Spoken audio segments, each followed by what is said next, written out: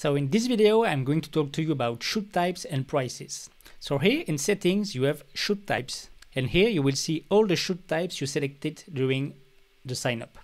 You can of course add new types if you want, and you can edit the existing shoot types. For example, if I click on this one, you can see that I can change the name and the color. The color is very important because it will allows you to distinguish all the shoot types in your calendar. So we'll see all the baby shoots in blue and so on. Then you have some settings. So for example, you can specify the contract you want to use by default for that kind of shoot type, for the baby shoot type. This is this contract, but you can have another one, of course, for your wedding shoots. You have the payment plan. The payment plan is very important. It tells Fotostudio how you want to invoice your shoot. So do you want a deposit or not? How much? You can do everything you want with payment plans. By default, you have these payment plans, but I will show you later, or you can create your own if you want. Then you have the workflow. It's for later. So workflow basically allows you to automate many tasks. So for example, sending emails to your client and so on, but I will talk about this in another video. Then you have the default address. For example, if this is in your studio, in your home studio or anything, you can put the address here. And you have the default duration. And then you have three last options. The first one is, when do you consider a contract, a shoot as validated? Is it when the client signed the contract, or is it when he pays the invoice? So you have to decide that. This is important because Fotostudio then knows when he has to mark a shoot as validated or not. And then you can, of course, enable online payment and online booking, but I will talk about this in other videos. So that's it for the shoot types. They are very important in Fotostudio because everything is linked to a shoot type. You will see that shoot types is the basis of everything in Fotostudio. Then we have the prices. The prices, this is just all the prices you are suggesting to your clients. So let's say I want to create a new price.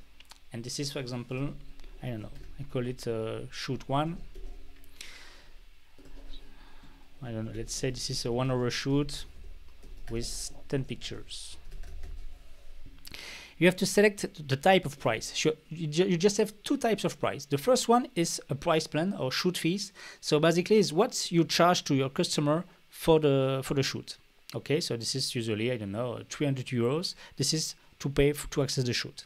But then of course you can sell something else. You can sell products and options. Let's say a product is a photo album you want to print and sell to your client, or an option can be, I don't know, 1 more hour of shoot or something like this. So here we just want to hit a price plan, and let's say it's 300 euros. Next, you want to say to Fotostudio to which kind of shoots you want to apply this price. So let's say, okay, this is a price only for baby shoots, for example. Okay, you can select baby shoot type. Then you can add a picture if you want. This is important because your client will see this picture, and it's more beautiful, of course, for him or her, and I will show you that a little bit later. And you have options here, but we'll talk about them later. So let's save this price, and I'm going to create another one. So I want to duplicate this one, and I'm going to say, okay, this is not shoot price 1, this is the price 2, for example. You give the name you want, of course, and let's say this is 1 hour, but 15 pictures, and it's not this, but it's 400. Okay, I still want to use it for babies. Let's save. And I'm going to create one last price. And this is a product. Now let's say this is an album. I want to sell this album. So this is not a price plan, this is a product. Beautiful printed album. Let's say this is 200 euros. And you want to apply this to all the shoots. Okay, so you want to be able to suggest this product to all your clients, no matter what kind of shoot they chose. So if you leave it blank, it will apply to all the shoots, or you can select all of them here, but here it will apply to all of them. So I'm going to save it. Okay, that's it. And just to finish with that screen, you have many options here, and this one is very important for you because probably you were using another software before Fotostudio, or you were already having invoices, so you have to start with the right invoice number. You can put here the last invoice number, the number of your last invoice, and automatically Fotostudio will use this number for your next invoice you are going to create in Fotostudio. You can also select your style here if you want.